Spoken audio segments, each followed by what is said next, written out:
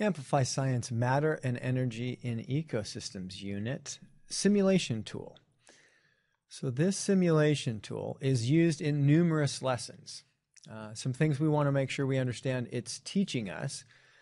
First off is if we adjust the level of sunlight, it is going to provide more energy for the producers to make more energy storage molecules. And what we have also is we have abiotic or non-living matter. Up here we have air, and in that air contains carbon dioxide. At the bottom we have dead matter, and within that dead matter they list some energy storage molecules. It's important that we know that the energy storage molecules that are down there are primarily dead organisms with decomposers.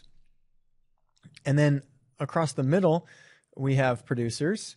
We have primary consumers, secondary consumers, and decomposers. In other words, we have all those things that can do photosynthesis.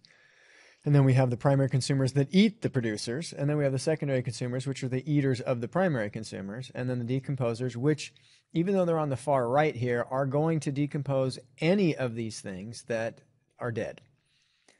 We have our settings, which we go into in another video. But right now I'm going to let this thing run. And there's some things I want to point out. First off, notice how many energy storage molecules are in the producers. And that number goes down in consumers, and then it goes down even more in secondary consumers, and even more in decomposers. Even though it's not in this unit, it turns out that there's a principle in ecosystems where only about 10% of the energy is passed from one level to the next. So there's a reason here, even though they don't directly tell you what it is. So that's just kind of cool to know. While this is running, don't forget that you can pull up information on what's happening at any point, and you can also pull up a graph if you want to see actual numbers. But in the simulation, what you should know now is that, yeah, the amount of sunlight that you control you should see an increase or a decrease in energy storage molecules as long as you don't slow down the amount of carbon dioxide. Because if you remember from the chemistry we did in class, every 6 of these that come into producers, 6 carbon dioxide molecules, it's contributed to making 1 energy storage molecule. And that is why those little chocolate chip cookie looking things have 6 chocolate chips in them, or 6 dots. Notice the dot in the carbon dioxide molecule and the dot in the energy storage molecule. If we start killing some of these producers, okay, you should notice that, first off, the energy storage molecules go down into the dead matter area for the decomposers, but also that makes less energy storage molecules, or the little cookies, available to the consumers. There aren't as many of them to eat. If you kill off consumers, you are making less available to the secondary consumers, but you are making more available to the decomposers. Producers, if you remember, photosynthesize. So they are taking carbon dioxide molecules, using energy from the sun to make energy storage molecules.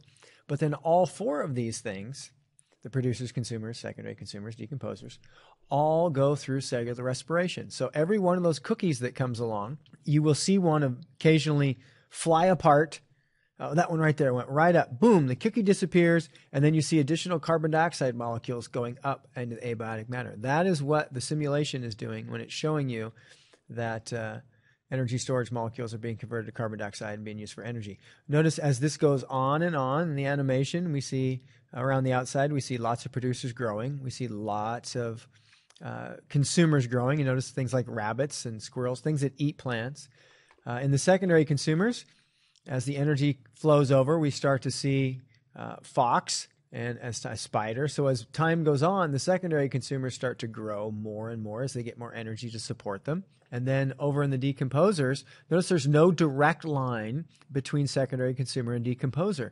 The decomposers only access the dead matter because that's what they eat. So there's more and more mushrooms and things growing that decompose, and worms and anything that eats dead stuff. If you want, you can directly burn material. So the dead matter, the energy storage molecules there will turn directly into carbon dioxide. You can also choose to trap carbon dioxide in the atmosphere so it's not available to the producers to make more energy storage molecules. So anything here that you add more stuff, for example, more energy and more carbon dioxide, you're going to see more energy storage molecules or cookies. And anytime you kill off stuff, or you trap carbon dioxide and prevent photosynthesis and cellular respiration, you're going to see less of things. Now, we're also going to go into each of these cells. So part of this simulation allows you to look inside the cell. So we have a plant cell, we have a chloroplast on the left, and that is where photosynthesis occurs. and we have mitochondria on the right. And in the animation, what you should be seeing, by the way, note that there's a key at the top that shows us what water looks like, oxygen, carbon dioxide, and energy storage molecules. In the chloroplasts, and there goes some oxygen and energy storage molecule, here comes carbon dioxide and water. And if you remember from our lesson in class, right, carbon dioxide and water react to make glucose and oxygen. So we're seeing that happen with these icons in the chloroplast. Plants also cellular respirate. Over here in the mitochondria, we're now seeing oxygen come in. This is why we breathe. We see an energy storage molecule come in. This is why we eat. And they will transform, and then out will go carbon dioxide and water. So just the opposite of what we saw with photosynthesis. So there you go. Your simulation will show you numerous things about what go on in an ecosystem.